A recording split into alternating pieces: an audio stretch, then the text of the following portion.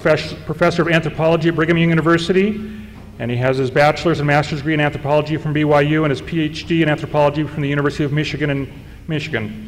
In addition to his duties as a BYU professor, Dr. Clark is director and editor of the New World Archaeological Foundation, based in Mexico, and I'm not going to pronounce the word because I went on a German-speaking mission, not a Spanish-speaking mission.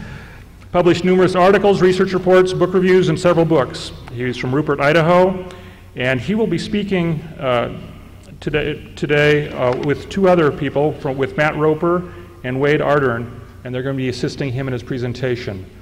So without any further comment, I'm going to turn the time over to John Clark.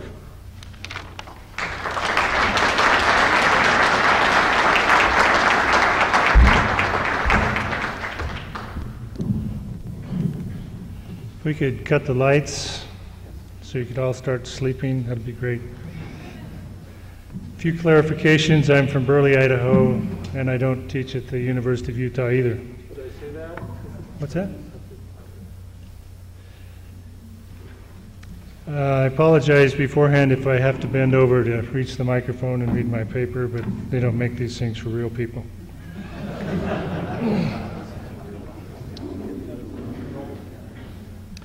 Before we begin, I want to mention a few things to help you understand what we're going to say. First, I have two co-authors, Wade Ardern and Matt Roper. They're going to be giving part of the paper later on. Second, much of our remarks comes from talks I gave at BYU and the National Library of Congress.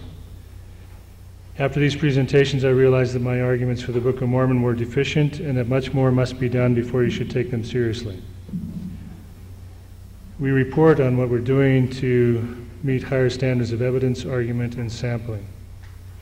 Third, I am not an expert in Mormon apologetics, and I don't apologize for that. I'm a Mesoamerican archaeologist, and I spend most of my time pawing through the dirt rather than arguing with religionists. Fourth, about 95% of what has been written about the Book of Mormon archaeology is nonsense. Of course, that excludes what I've written. Most of it comes from missionaries, evangelists, and tour guides. Overall, however, critics of Mormonism have done more to establish the authenticity of the Book of Mormon than have their Mormon brethren. In recognition of their past efforts, we dedicate our remarks this morning to Gerald and Sandra Tanner of Lighthouse Ministries. They have helped establish the truth of the Book of Mormon more than they know. In 1830, the Book of Mormon was a 23-pound weakling. Now, thanks to 175 years of criticism, it is a 900-pound colossus. Fifth, the whole quarrel over evidence is based upon a fallacy of proof. No quantity of archaeological evidence will ever suffice to prove beyond reasonable doubt that the Book of Mormon or the Bible is true or false. Evidence is interesting and has its uses, but only as a means of better understanding the book, not of proving it to atheists or wayward saints. Sixth, we believe the Book of Mormon to be an authentic, ancient text written by New World prophets. Seventh, and finally, we harbor no doubts that Joseph Smith translated the book by the power of God. Had circumstances permitted him a marked grave, a fitting headstone could have read, by Joseph Smith, Jr., author and proprietor. Such an epitaph, taken from the title page of the Book of Mormon, captures the enduring bond between the man and the book, and also the controversy which coalesced around both with the book's publication and the organization of the church in 1830. In the ensuing and continuing war of words and prejudice, redemption may hang on the preposition by, as in by Joseph Smith. Joseph Smith claimed he translated by the power of God an ancient record inscribed on golden plates, entrusted to him by an American angel. His account of the origins of the Book of Mormon is, to understate the obvious, outrageously preposterous. When confronted with the book, most people reject it because, as they say, you don't get books from angels and translate them by miracles. Others excommunicate the angels and pull the book down to earth. Joseph Smith, they argue, wrote the book from his galloping imagination, aided and abetted by scraps of truth and speculation rifled from others. From this view, the book is a fiction and a hoax. There are other explanations, but the main quarrel is between the book as hoax and as history. Born of a miracle or of a hoax, and father to another, the book commands serious attention from believers and skeptics alike. At this 200th anniversary of his birth, it is clear that any fair understanding of Joseph Smith must derive from a plausible explanation of the Book of Mormon. It is equally clear that science and reason can be involved in the evaluation. Because the book makes claims about American prehistory, archaeology has long been implicated in assessments of its credentials as ancient history, and by direct implication of the honesty of Joseph Smith. Since 1829, critics have attempted to discredit the book by claiming that it has no grounding in the ancient world. Because of what is at stake, let us agree that their charges are serious and require a response. The critical question concerns authorship. Did Joseph Smith write the book, or was it revealed through divine means? Let us consider the anti-Mormon position first. If Joseph Smith made the book up, then its peoples did not exist, its events did not happen, and there should be no trace of them anywhere on the planet, not even a whisker. If after a reasonable period of diligent searching, material evidence is not found, then the Book of Mormon would be shown to be imaginary, and by incontrovertible implication, Joseph Smith would be exposed as a liar and the Mormon Church unveiled as a hoax. The Mormon position is the near opposite. Confirmation of historic details of the Book of Mormon would substantiate Joseph Smith's account of how it came to be, and thus validate his seership and the divine origin of both the book and the Church of Jesus Christ of Latter-day Saints. This brings us to the astonishing possibility of being able to test Joseph Smith's claim through science, a possibility that critics have long tried to exploit. The Book of Mormon is the keystone of Mormonism. Destroy this stone and all that it supports will come crashing down. Given the stakes involved, the very possibility of testing the book's historicity and authenticity becomes a moral obligation to do so. It is also an invitation to err on the side of caution and not reject it without due cause. The Book of Mormon has been kicked around for 175 years, but only during the past 50 has American archaeology been capable of addressing issues of history. We consider recent facts from archaeology in evaluating the Book of Mormon. Past quarrels have ranged over hundreds of topics. Before considering these special topics, we outline some implications of the competing hypotheses. Environmental or naturalistic explanations see the book as a hoax tethered to its 19th century Yankee background. Thus, all details mentioned in the book should conform to knowledge and speculations available to Joseph Smith before the book was written in 1829. Mormon explanations see the book as history and situated in the ancient world. These opposed views should play out differently through time as we learn more about the past. What should this trend look like? If the Book of Mormon was part of the ancient world, more and more details ought to be confirmed as scholarship learns more about the past. If the book is history, we should expect more confirmations of the book's claims as modern scholarship reveals the ancient world. This slide illustrates increasing scholarship since 1800. Competing views of the Book of Mormon as hoax versus history are displayed along the same line. The hoax line starts at its peak in 1829 and drops to a low flat line because much of what 19th century scholars accepted as fact was not. If Joseph Smith made the book up from local knowledge, the book's claims should best fit the knowledge and beliefs of the 1820s and look increasingly implausible as time goes by. The history line should evince an opposite trend, climbing from its 1829 low point as items are confirmed with increasing scholarship. Because of their clear differences, an evaluation of trends in scholarship ought to reveal which hypothesis better explains the data. A major turning point in Book of Mormon studies came with the realization that early Mormons, including the prophet Joseph Smith himself, had misunderstood salient facts of geography, history, and culture embedded in the narrative. This insight has shifted the whole debate in recent years. The book describes a small place. An argument against the idea that Book of Mormon lands encompassed all of North and South America was provided by Joseph Smith. In 1842, he received a copy of the recent bestseller by John Lloyd Stevens, Incidents of Travel in Central America, Chiapas, and Yucatan, the first popular English book to describe and illustrate Maya runes. This book amazed the English-speaking world with evidence of an advanced civilization that no one imagined existed. No one, that is, except Mormons. The prophet was thrilled, and excerpts from the book were reprinted in the Times and Seasons with his unsigned commentary. Quote, "Since our extract from Stevenson's book was published, we have found another important fact relating to the truth of the Book of Mormon. Central America is situated north of the Isthmus of Darien and once embraced several hundred miles of territory from north to south. The city of Zarahemla stood upon this land.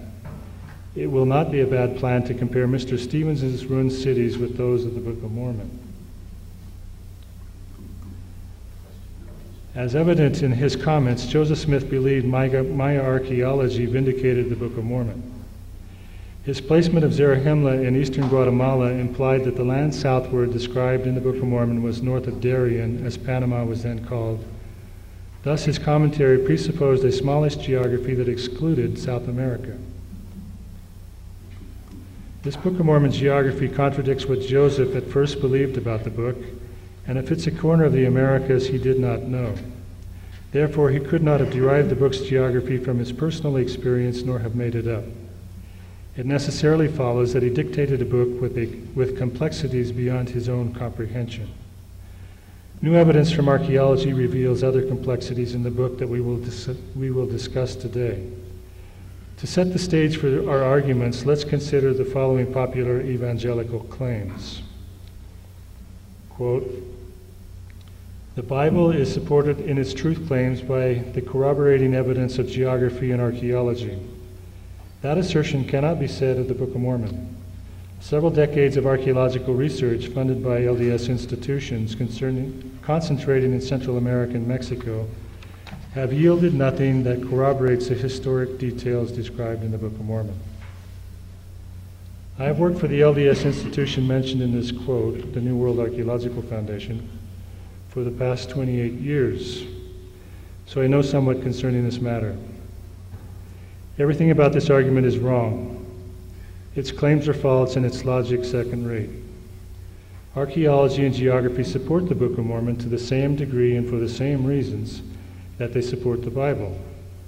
Both books present the same challenges for empirical confirmation, and both are in good shape. Many things have been verified for each, but many have not. Critical arguments specialize in listing things mentioned in the Book of Mormon that archaeology has not found. You are all familiar with this list. This list enjoys a particularly exalted status in critical circles because it was created by Thomas Stewart Ferguson, a trial lawyer who spent most of his adult life promoting Book of Mormon archaeology. He was the key player in organizing the New World Archaeological Foundation in 1952 and the Department of Archaeology at BYU in 1946. He wrote several books defending the Book of Mormon, but he eventually lost his faith and died a disbeliever, a point documented beyond reasonable doubt. Presumably, part of the reason for Ferguson's loss of faith was the poor performance of the Book of Mormon in the face of physical evidence. Critics would have us believe that because of his vast knowledge of Mesoamerican archaeology and his intellectual integrity, Ferguson's apostasy counts more than that of others and should be persuasive to us. We find no greater merit in his disbelief than the incredulity of millions of others. Ferguson was trapped in his own iron illogic and facile thinking that proof of the book was possible in the first place. Many other saints and critics are ensnared in the same trap. The only thing keeping them there is bad logic and perhaps pride. In none of the pro and con literature with which we are familiar is a competent argument made about what would constitute verification of the authenticity of the Book of Mormon.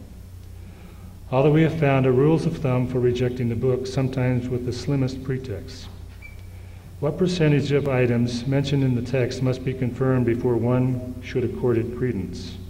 Some authors claim that the inability of modern archaeology to verify the presence of horses, steel, silk, and other items in the New World is sufficient cause for rejecting the book.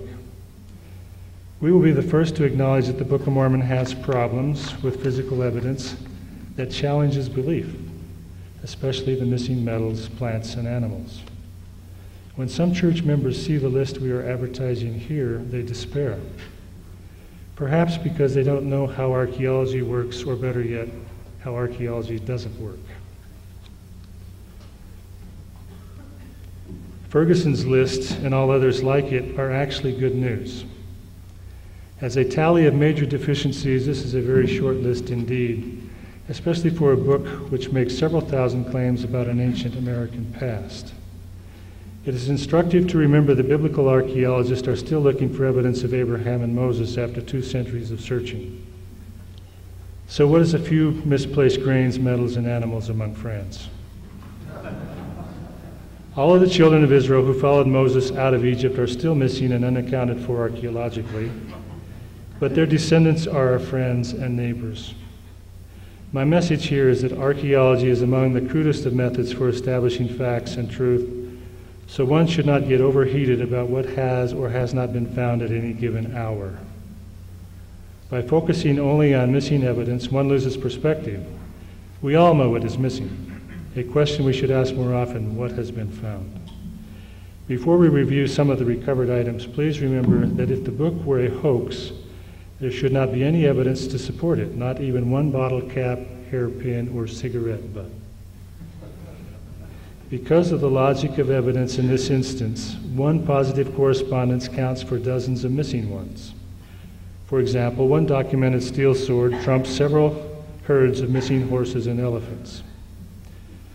The hypothesis of human authorship of the Book of Mormon demands that truth claims in the book be judged by what was believed, known, or knowable in Joseph's backyard in the 1820s. The book's description of ancient peoples differs greatly from the racist notions of rude savages held by 19th century Americans. The book's claims of city societies was laughable at the time, but no one is laughing now. Early saints thought the discovery of cities vindicated the text. Scholars have since learned that many of the cities that captured Mormon imagination do not date to the right time period, but others do. The techniques for dating these places only became generally available in the 1960s. To find real rather than imagined correspondences, we have to be in the right place and time. In our analysis, we follow Joseph Smith in thinking that Book of Mormon lands were located in Central America, so that's where we'll look for physical evidence. The first archaeological claims related to the Book of Mormon concern the facts of September 22nd, 1827. The actuality of metal plates preserved in a stone box. This used to be considered a monstrous tale, but concealing metal plates in stone boxes is now a documented old world practice. Stone offering boxes have also been discovered in Mesoamerica, but so far the golden plates are still at large, as we would expect them to be. Another fact obvious that September day was that some ancient Americans were literate, a ludicrous claim for anyone in upstate New York to make in 1827. We now know of at least 6 Mesoamerican writing systems that predate the Christian era. This should count for something, but it is not enough for dedicated skeptics. They demand to see Reformed Egyptian, preferably on gold pages, and to find traces of the Hebrew language. There are leads on both, but nothing conclusive yet. New scripts are still being discovered, and many texts remain undeciphered. I was just in a meeting 2 weeks ago in Guatemala City, where a scholar presented evidence just a few hours old that Maya writing dates back to 400 BC and not AD 300. The origins of Mesoamerican writing is a topic that is just taking off, so we can expect new revelations in the coming year from scientists. This example of an early script was recovered 57 years ago and qualifies as America's earliest writing sample, but so far nothing much has been made of it, and most scholars have forgotten that it exists. The golden plates ended up in New York because the Nephites were exterminated in a cataclysmic battle. The Book of Mormon account brims with warfare and nasty people. Until 20 years ago, the book's claims on this matter were ridiculed. Now that Maya writing can be read, warfare appears to have been a Mesoamerican pastime. The information on warfare in the Book of Mormon is particularly rich and provides ample opportunity to check Joseph Smith's luck in getting the details right. The warfare described in the book differs from what Joseph Smith could have known or imagined, as we see here. In the book, one reads of fortified cities with moats, walls, and palisades. Mesoamerican cities dating to Nephite times have been found with all of these features. The Book of Mormon mentions bows and arrows, swords, slings, scimitars, clubs, spears, shields, breastplates, helmets, and even cotton armor. All items documented for Mesoamerica. Aztec swords were of wood, sometimes edged with stone knives. There are indications of wooden swords in the Book of Mormon. How else could swords become stained with blood? Wooden swords edged with sharp stones could sever heads and limbs and were lethal. The practice of taking detached arms as battle trophies, as in the story of Ammon, is also documented in Mesoamerica. Another precise correspondence is the practice of fleeing to the summits of pyramids or places of last defense and consequently of eventual surrender. Conquered cities were depicted in Mesoamerica by symbols for broken towers or burning pyramids. Mormon records this practice.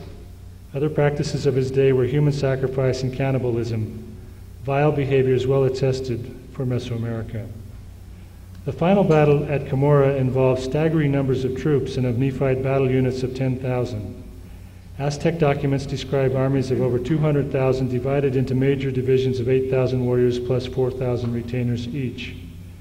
One battle involved 700,000 warriors on one side. The Aztec numbers appear to be propagandistic exaggeration. We do not know about the numbers in the Book of Mormon.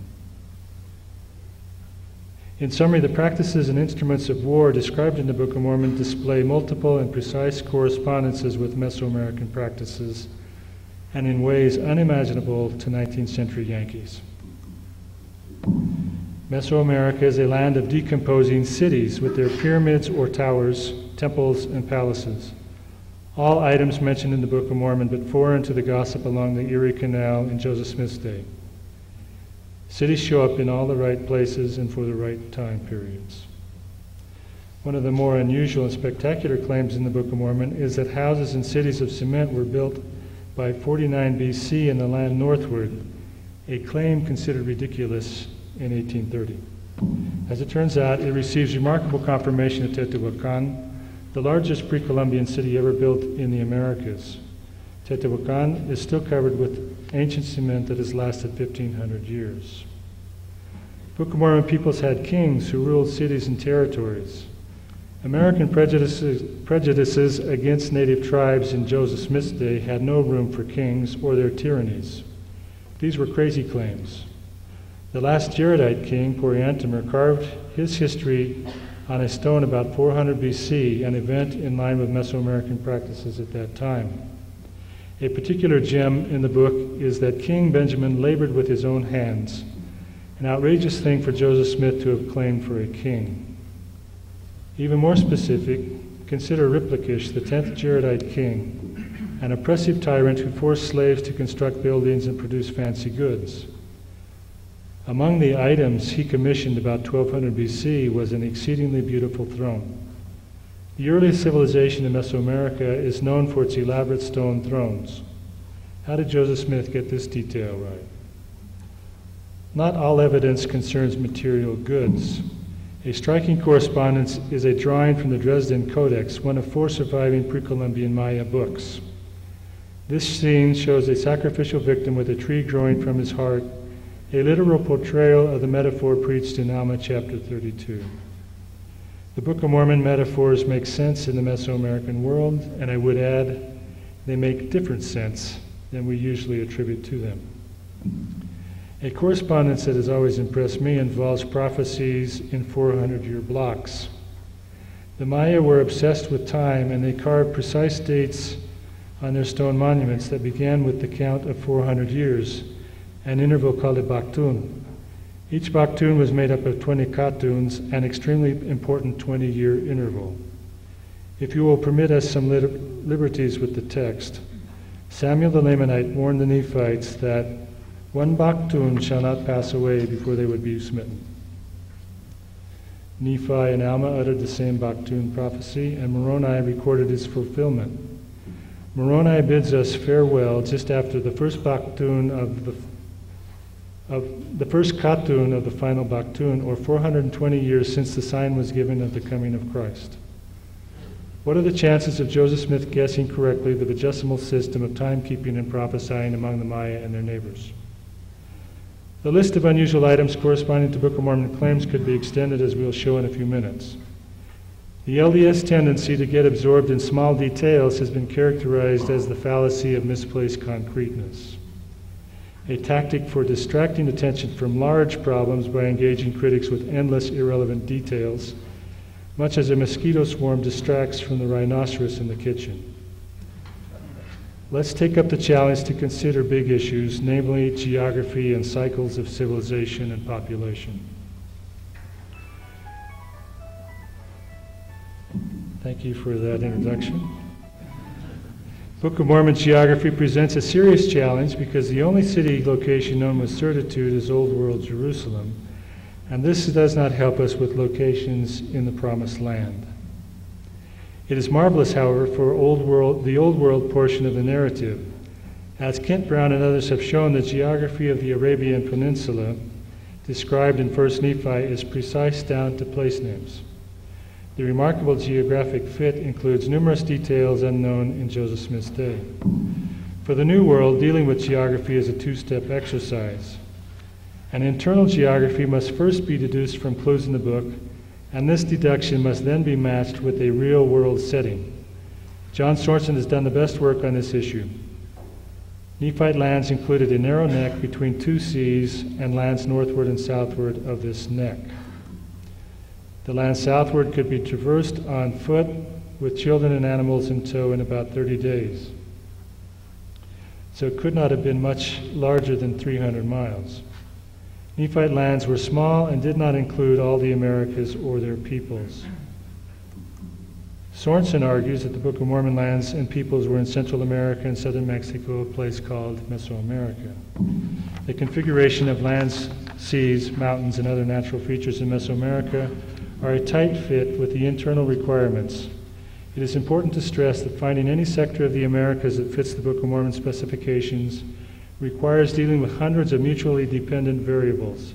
Therefore, rather than counting a credible geography as one correspondence, it actually counts for several hundred.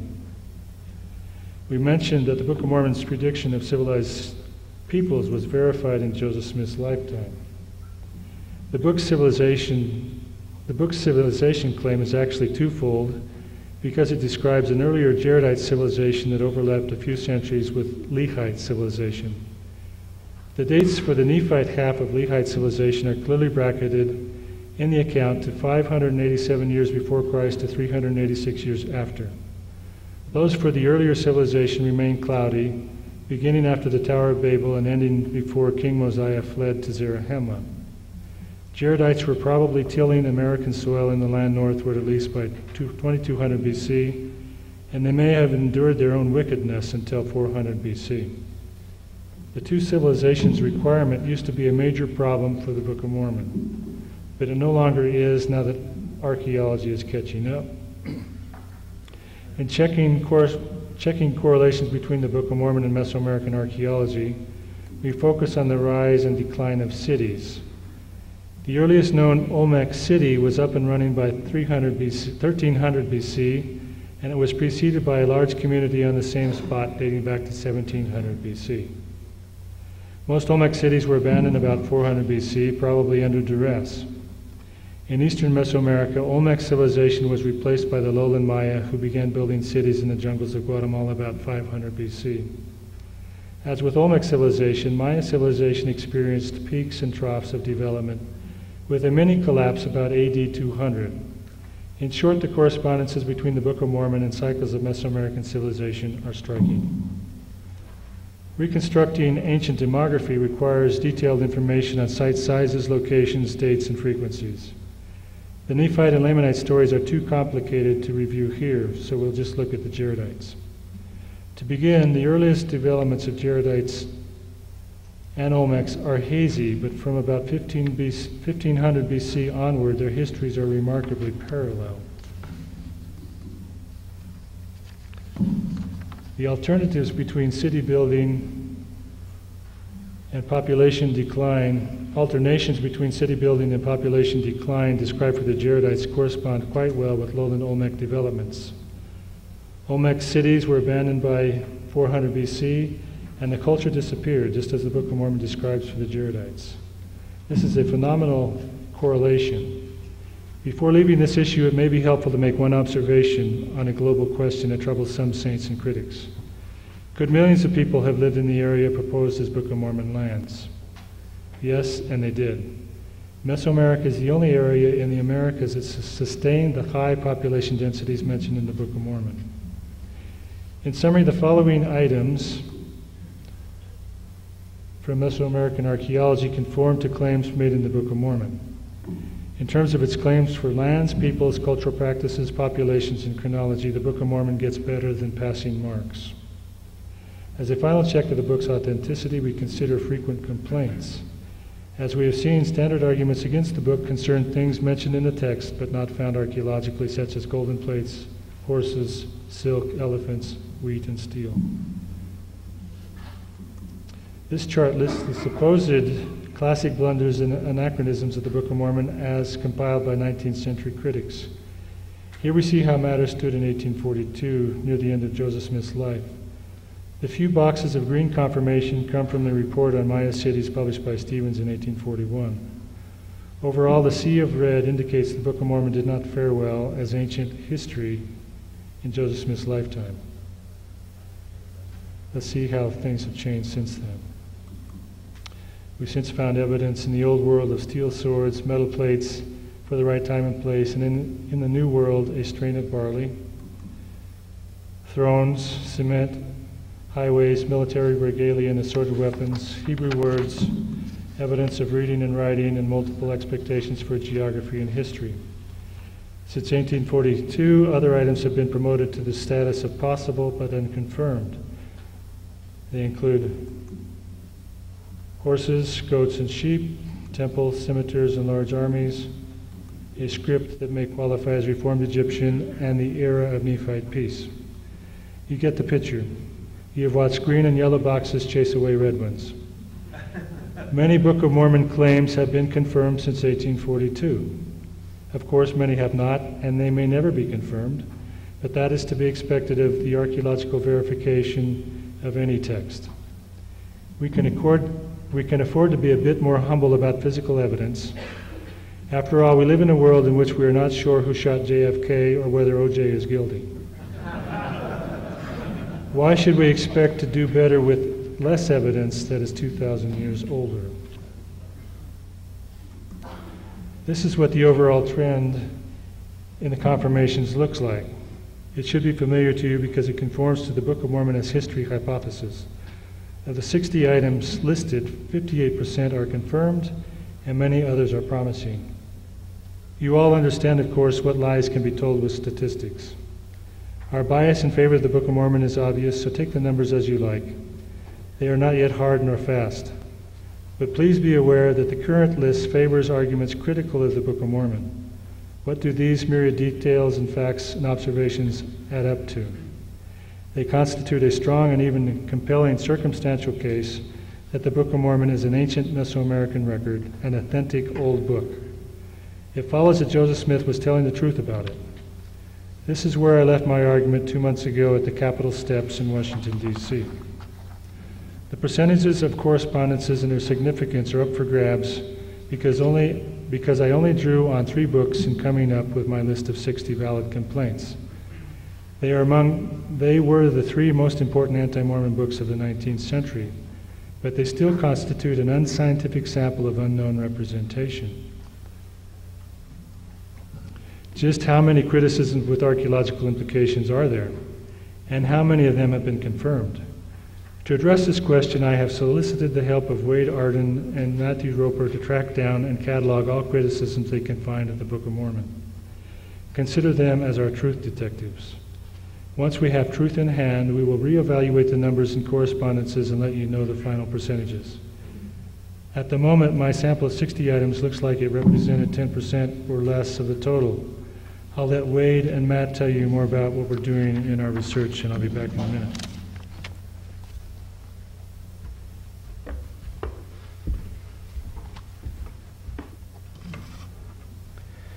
In his Library of Congress presentation, Dr. Clark began an evaluation of the corpus of criticisms of the Book of Mormon.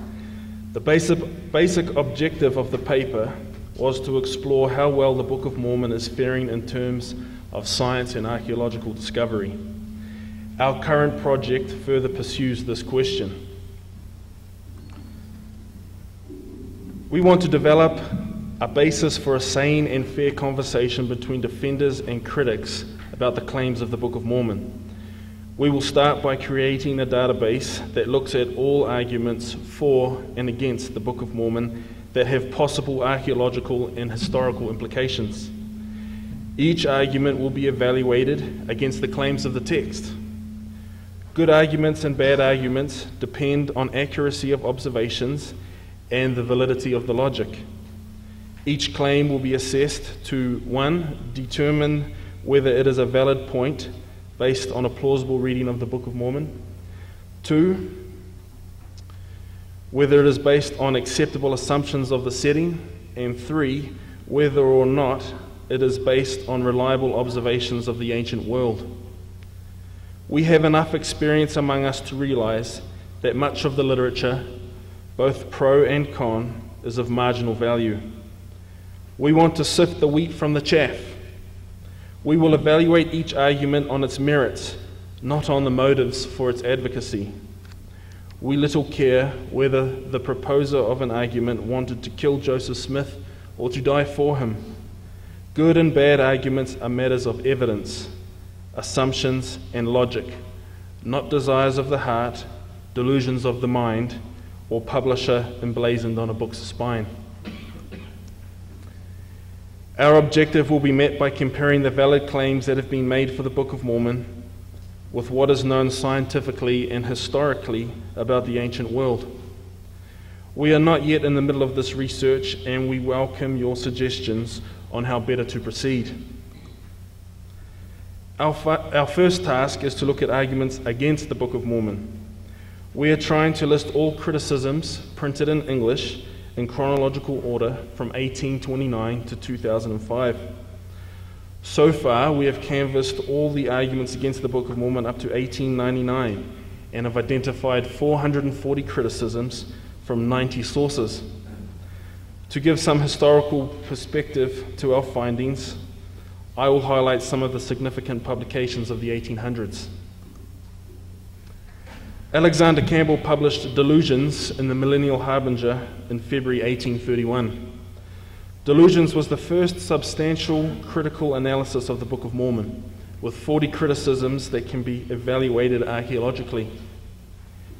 Campbell introduced what would become a frequent criticism of the Book of Mormon, Nephi's use of a compass. We quote, "The mariner's compass was only known in Europe about 300 years ago. But Nephi knew all about steamboats and the compass 2,400 years ago." Between 1829 and 1899, Campbell's compass was cited as a Book of Mormon anachronism in 35 publications. His was a false criticism, because the Book of Mormon does not claim that the Liahona was this kind of instrument. In our work, we will identify bogus claims of this sort and remove them from our list of meritorious complaints. The repetition of such claims makes us wonder how many critics are reading old criticisms rather than the Book of Mormon. In 1834, E.D. Howe published Mormonism Unveiled, the first anti-Mormon book, with the aid of Dr. Philastus Hurlbut. Please note that Doctor is Hurlbut's christened name, not an earned title. With 53 criticisms, a good portion of Mormonism Unveiled was devoted to criticizing the Book of Mormon. The Spaulding theory of Book of Mormon origins comes from Hurlbut in this book. The caliber of Howe's criticisms is relatively high, with scrutiny of Nephi's placement of Old World events, such as the Babylonian conquest and the sacking of Jerusalem. Howe also cross-referenced Bible chronology with the Book of Ether. Many of his criticisms, however, have not withstood the test of time and archaeology in the Holy Land. Another example of criticisms from the 1830s is Origen Batchelor's 1838 Mormonism exposed internally and externally. What we appreciate most about Batchelor's criticisms is their humor and sparkling language, also evident in this cartoon. We quote, "Iriantum, which being interpreted is many waters. Proof of this, Mr. Nephi, Mormon, Moroni, Rigdon, Harris, Cowdery, Smith. Let us have the proof. Iriantum signifies a complete ass nearer than anything else." And on the following page, "A fifth part of their ziph. And what kind of metal is ziph? Come, Joseph, on with thy goggles and translate thy translation and tell us what ziph means." 16 tracts criticizing the Book of Mormon were published in the 1840s, all but one in the United States. This example, Mormonism Dissected, or Knavery on Two Sticks Exposed, was published anonymously under the name One Who Hates Imposture. Ironically, our copy reveals Adrian Orr as the author.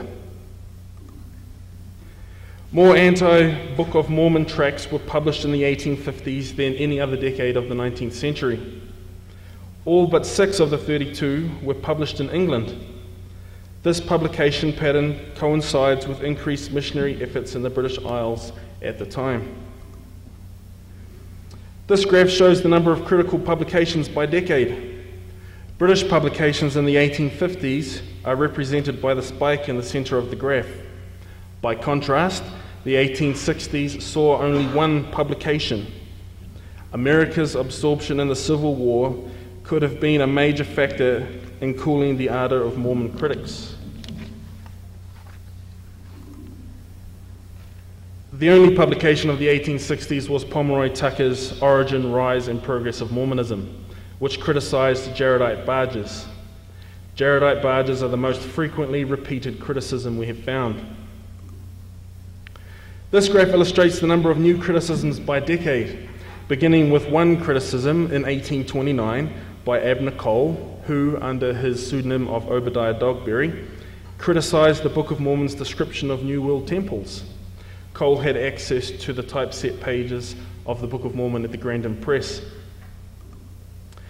As clear in this graph, of the cumulative percentages of new criticisms by decade, almost 50% of 19th century criticisms were raised by the end of 1839, within 9 years of the publication of the Book of Mormon. One subset of sources we are including is published debates. The best example of them is the 1884 Braden-Kelly debate.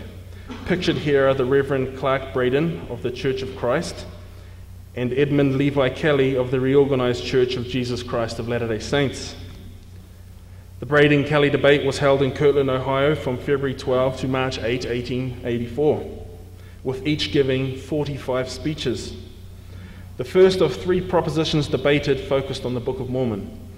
Is the Book of Mormon of divine origin, and are its teachings entitled to the respect and belief of all Christian people? This debate is an example of the wonderful work the RLDS Church did in defending the Book of Mormon in the late 1880s and 90s, a time when the Mormons were preoccupied with polygamy, government harassment, finishing the Salt Lake Temple, and qualifying Utah for statehood. The most competent 19th century critic was the Reverend Martin Thomas Lamb, assistant pastor at the First Baptist Church, Salt Lake City. Lamb gave a series of lectures which were published by request of Utah Governor Eli H. Murray and other prominent Salt Lake City residents. In 1885, the lectures were published as Book of Mormon, Is It From God? And later expanded and published in 1886 as the Golden Bible, or the Book of Mormon, Is It From God? Lamb concluded that the entire civilization of the Book of Mormon, its whole record from beginning to end, is flatly contradicted by the civilization and the history of Central America. Lamb's book represents a higher academic standard in Book of Mormon criticism than seen previously.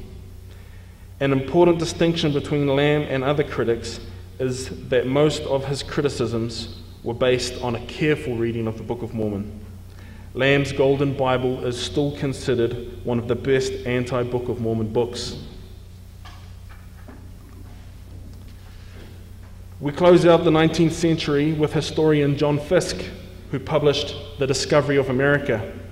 This 1892 work shows how the Book of Mormon was treated in 19th century gazetteers and history books.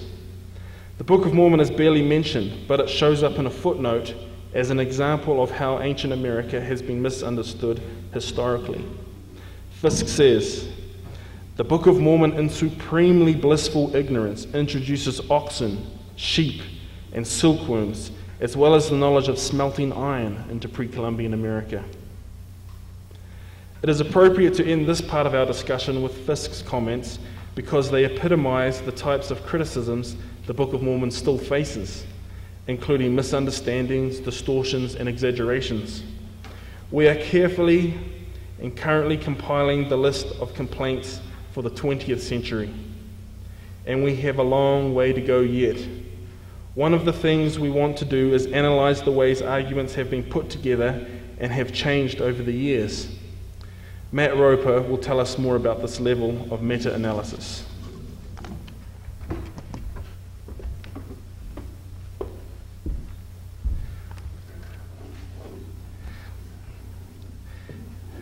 I'll just take a minute here to talk about the categories of criticisms. Although our research is incomplete, it is clear that Book of Mormon criticisms can usefully be segregated into three general groups. The first group includes ridiculous charges lacking any basis in the Book of Mormon. For example, one critic, writing in 1837, rejected the book because he claimed to have read it, quote, enough to find the terms gunpowder, mariner's compass, and several others of recent origin. There are also references to pistols and other firearms. Of course, the book makes no such claim, and our critic is a liar and an ignoramus, but with enough slick to know his audience had not read the book and would accept his version of it along with his critique. In the first Behind the Woodshed thrashing of the Book of Mormon in 1831, Alexander Campbell faults the book for mentioning steamboats.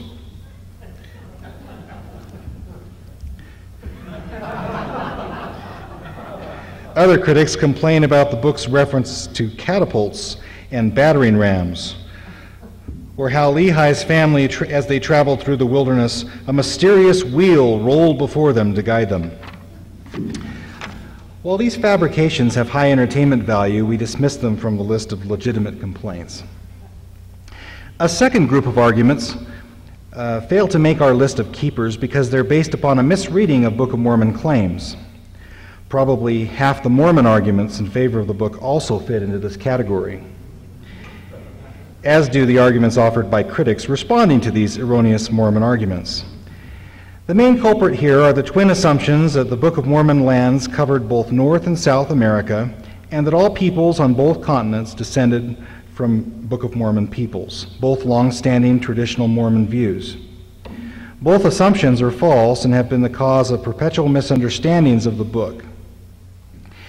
In winnowing enduring criticism from fashionable but fallacious arguments, we exclude those based on inappropriate assumptions. These include standard criticisms which point to the linguistic and cultural diversity of the Americas and the recent flap over DNA and genomes. There is ample room in the Book of Mormon to accommodate all Book of Mormon peoples. Criticisms have to match the specificity of the text in terms of people, times, places, and cultural context.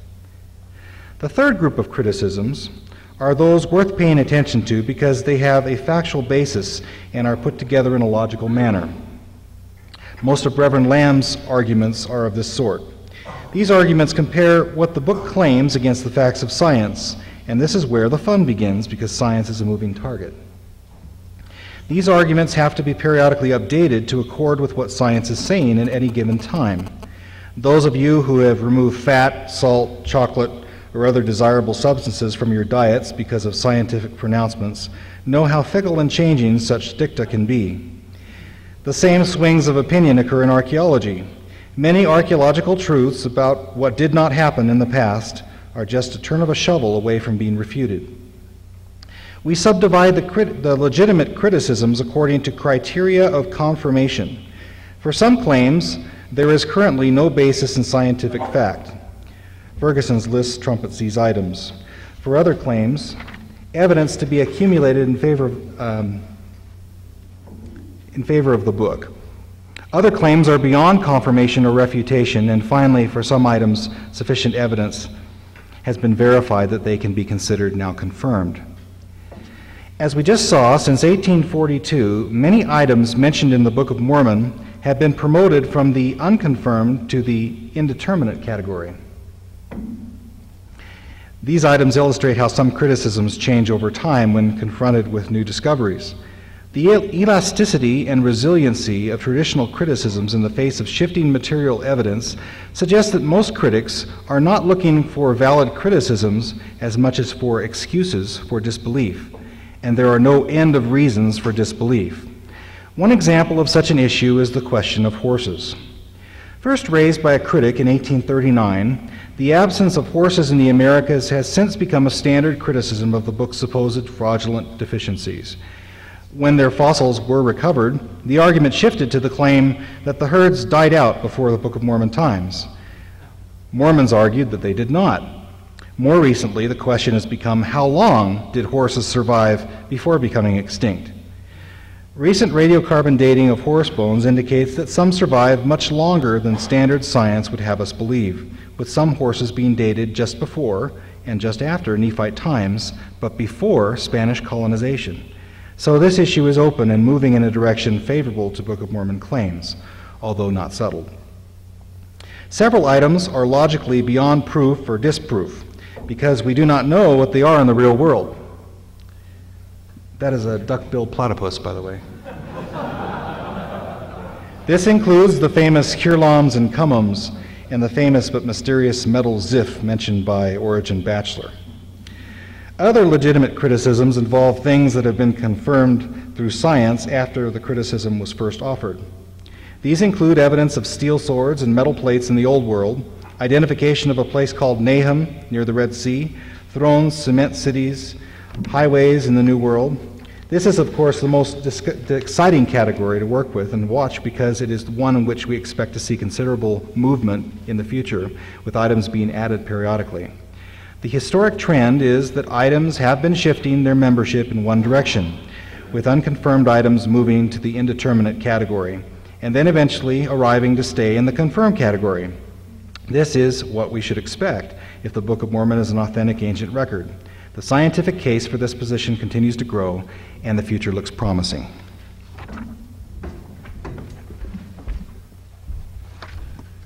Just a few words by way of conclusion. Our purpose in this project is to bring order to the quarrel over archaeology in the Book of Mormon, with the hope that imposing organization on chaos will create space for reason. The Book of Mormon was criticized before it ever came off the press, and it has been the beneficiary of strong criticism and ridicule ever since. We welcome all such attentions because they only make the book stronger and deepen the plausibility of its ancient pedigree. It is important to acknowledge the source of this strength. It comes from Mormon scholars, apologists if you like, taking the criticism seriously and using them as a springboard for research. Nothing good comes from leaving children or criticisms unattended. It is worth pointing out that we are not compiling our catalog of Book of Mormon criticisms to silence critics. To the contrary, we wish them all healthy, long lives and prolific careers. We acknowledge here their invaluable contributions in promoting better understanding of the book and its translator. We consider their list of legitimate criticisms a gold mine of research opportunities and will welcome any future installments. Things that we as modern readers find jarring in the Book of Mormon probably indicate differences in cultural assumptions between us and Book of Mormon writers.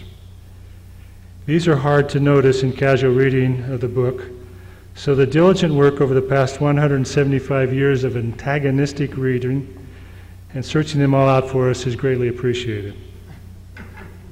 The Book of Mormon is full of ancient Near Eastern and Mesoamerican cultural details.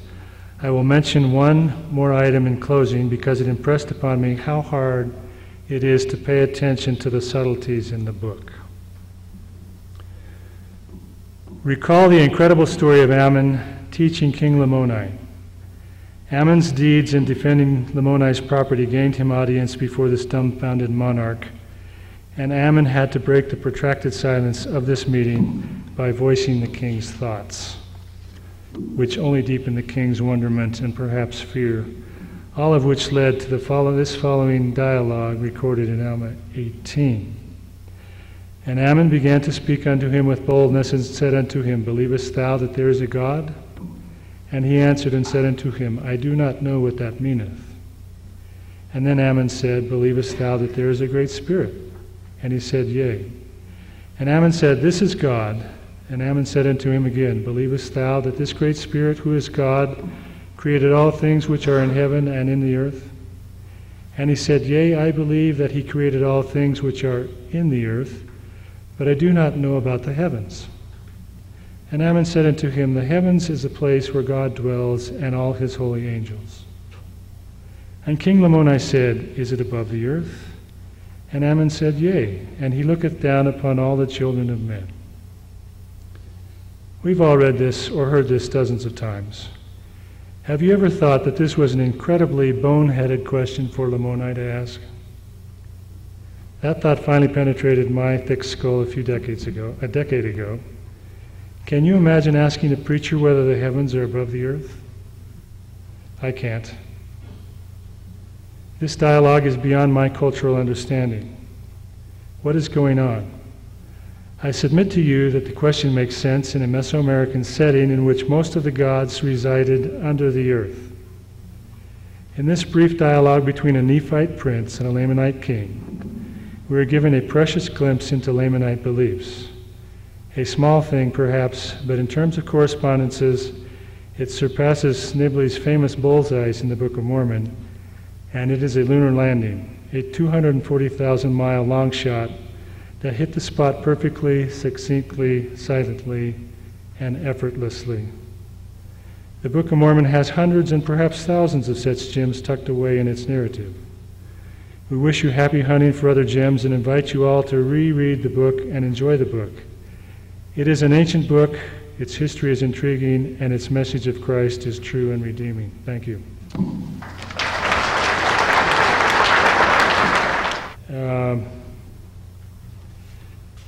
People want to know about horses. That's not our research, so we'll let the person who's doing it report it and not take credit for it. You can talk to us privately and we'll tell you who to write to.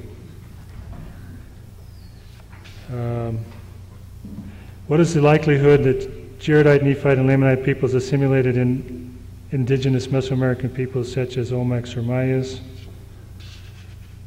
Probably 95%. If that number means anything to you, then we both have problems. But certainly the implication that we give on the demography is we've always said that the Lamanites assimilated local groups, but I think the Nephites did as well.